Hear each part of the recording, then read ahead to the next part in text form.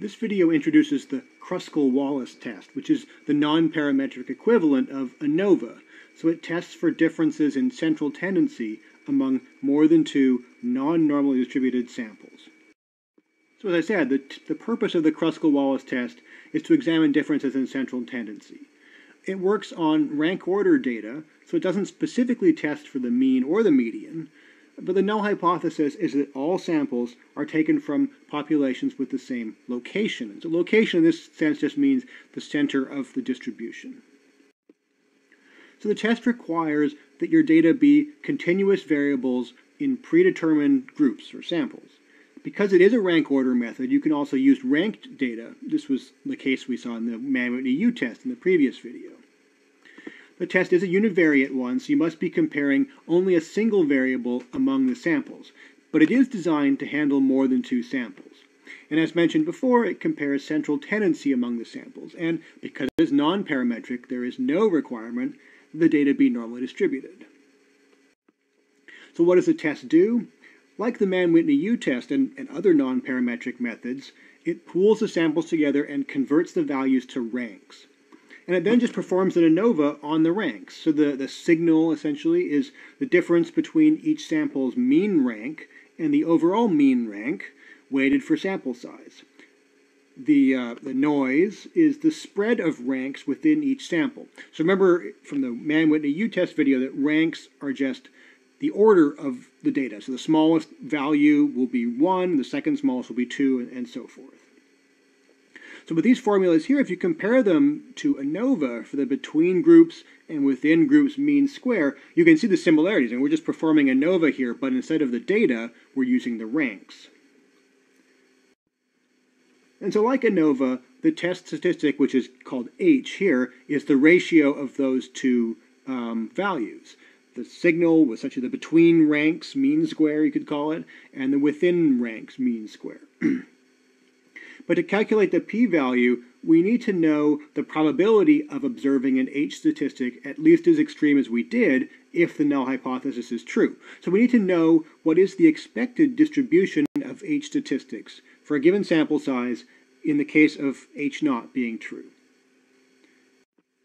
So unless you have quite small sample sizes, small being like 5 or less, which is very small, the expected values for the H statistic, if the null hypothesis is true, come from a statistical distribution called the chi-squared distribution.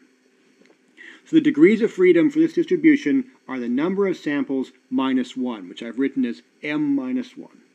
So the p-value is therefore the area under the chi-squared probability density function curve for values at least as extreme as the observed H statistic. So although the Kruskal-Wallis test is non-parametric, it does have some other assumptions.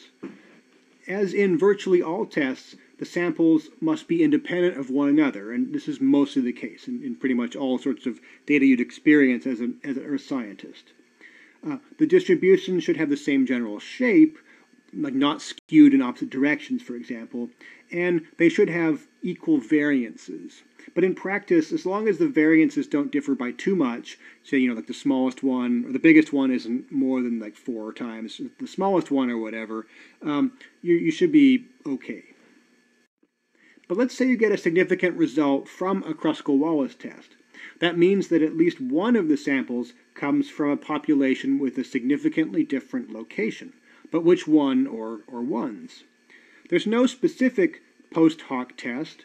There's no thing like the Tukey test for the ANOVA, but you can perform multiple pairwise Mann-Whitney U tests, but making sure that you have to correct the significance level for doing multiple comparisons. Remember that multiple comparisons will increase the chance that at least one of them is a type 1 error.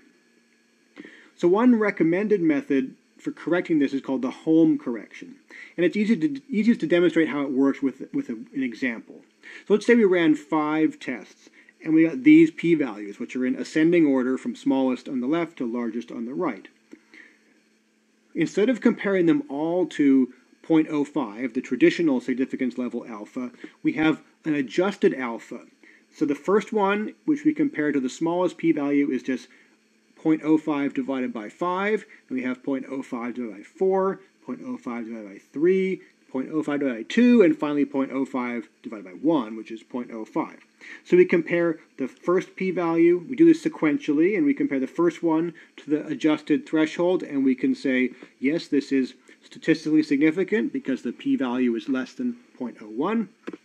The second one is also statistically significant, and the third one is also statistically significant, but the fourth one is not because the p-value is greater than our adjusted significance level. And so at that point we stop. We don't even look at the fifth one, even if subsequent values might be below the adjusted threshold. So here's what you should report when you are describing the results of a Kruskal-Wallis test. You should list the medians, or give them in a table if there's lot. Even though the method doesn't test for differences in median, it is the best measure of central tendency for non-normal data. As always, you should report the test name, the test statistic H in this case, the degrees of freedom, and the p-value. And so make sure to use the correct phrasing about significantly different versus not significantly different. An example of how you might report Kruskal-Wallis result is given at the bottom here. So our syntax for the Kruskal-Wallis test is basically the same as ANOVA. The function is called kruskal.test, and you enter the column name that contains your numeric data and your column name that contains the categorical grouping factors as a formula with the little tilde symbol, meaning like as a function of. So we want to know, do the numeric data vary as a function of the category that they're in?